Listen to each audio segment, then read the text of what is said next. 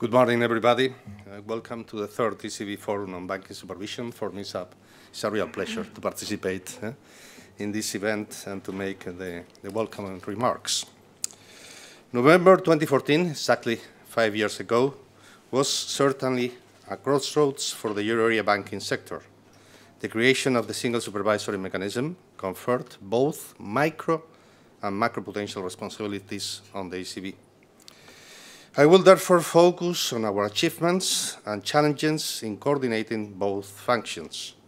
In particular, I will touch upon our joint effort in carrying out banking sector stress tests and the interaction in the conduct of preventive and countercyclical macroprudential policies.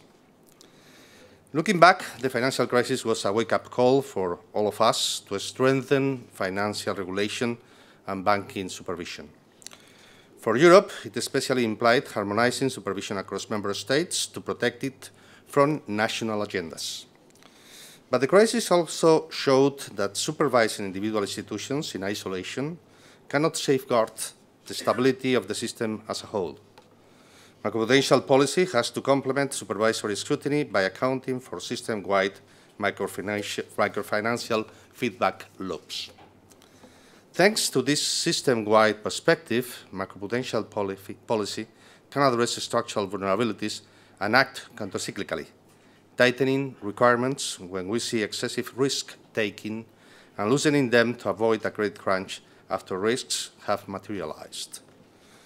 Embedding both micro and macroprudential responsibilities within the ECB ensures that our actions are based on consistent information and are coordinated for the banking union as a whole.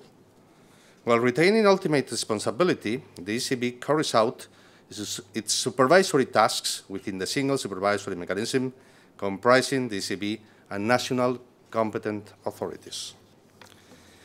In turn, macroprudential national authorities remain the first line of defense to promptly counter emerging systemic risks. But the ECB can set higher macroprudential requirements than those set by national authorities, if necessary.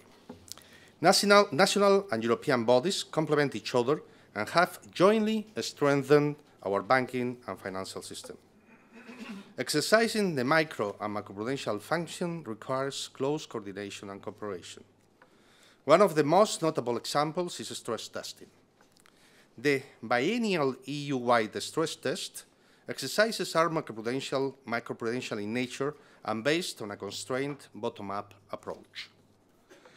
They aim to assess the resilience of the largest EU credit institutions to adverse economic and financial circumstances. The stress test exercises are important inputs for the ECB supervisory review and evaluation process and provide valuable insights for broader financial stability analysis based on granular information. Over the last 5 years, cooperation between micro and macroprudential authorities has increased in all phases of a stress testing process. Today, micro and macroprudential supervision complement each other by building on the respective knowledge of the banking system to provide a sound and credible assessment of banks' resilience to stress. For instance, during the preparatory phase, supervisors and regulators discuss in detail the stress test methodology and the calibration of the adverse scenario. In the execution phase, supervisors conduct thorough quality assurance of banks' bottom-up stress tests by challenging banks' own figures, also using results from macroprudential top-down models. The top-down models are not only employed by supervisors to gain a macroprudential perspective. They can be used more broadly to understand the aggregate implications of banks' dynamic responses to stress. The major advantage of these models is that they account for the propagation and amplification of shocks across the banking system and the real economy. Today's stress testing framework, with its micro and macroprudential elements, is the result of sustained improvements since the financial crisis, thanks to the ongoing involvement of all stakeholders. The continued importance of stakeholder involvement is already apparent. Discussions about the design of the long-term stress test strategy in Europe are underway with both the ECB and the European Banking Authority. Without preempting future discussions about this strategy, Our experiences have so far shown the benefits of including top-down approaches in supervisory assessments, and of considering the wider macroprudential dimensions of stress testing in particular. Looking ahead, I believe that top-down stress test models could play a more important role in disciplining banks and reducing their incentives to systematically underestimate their vulnerabilities. These models will also help micro and macroprudential authorities to address challenges in the current macrofinancial environment. Over the past few months, we have observed a deteriorating global economic outlook and increasing uncertainty. This environment might put pressure on banks' profitability and hamper their intermediation capacity as margins become squeezed and the flow of new business slows down. Under these conditions, it is particularly important that banks remain resilient and can withstand adverse shocks. Since the financial crisis, the resilience of euro area banks has improved significantly.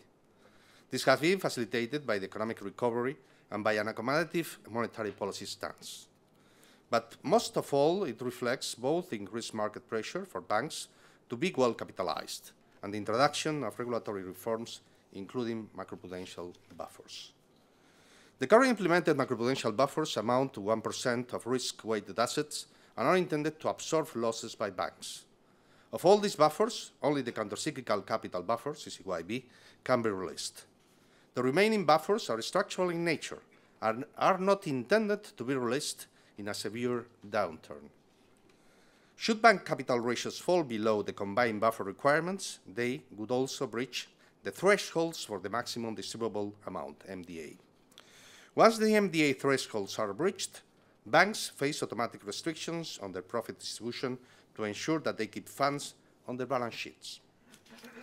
Banks will likely want to avoid these restrictions, even in a systemic way. In such an event, banks may have the incentive to prop up capital ratios by deleveraging and disposing assets instead of dipping into the buffers. The resulting credit crunch would procyclically aggravate the downturn, as experienced in previous crisis episodes. Only with releasable buffers in place can macroprudential policy fully play its countercyclical role. In an adverse scenario, the macroprudential authority would release the buffer and thereby lower the MDA threshold. To be fully effective, the freed capital space would need to support the economy and not be used to satisfy shareholders' demand for dividends. The CCYB is the instrument designed by legislation to be released. However, the CCB has only recently been announced and activated in the euro area. Just 7 of the 19 euro area countries have activated it, as you know. And it represents only a very limited amount of capital relative to other requirements. The limited available capital for release constrains the room for maneuver of macroprudential authorities, making it harder to support the economy in a severe downturn. In the current environment, it is therefore legitimate to question whether the banking system has a sufficiently large capital buffer that can be released. Even if we consider the level of capital to be appropriate, there still seems to be a scope to have a higher share of capital in the form of releasable buffers. Looking around the world, we see that other authorities, for example in the UK and the United States, are having similar discussions. Let me conclude. With the establishment of the single supervisory mechanism, the ECB was given micro and macro prudential responsibilities and powers. This setup aims to ensure that the two policies are well coordinated. At the same time, the current macrofinancial environment has become more challenging.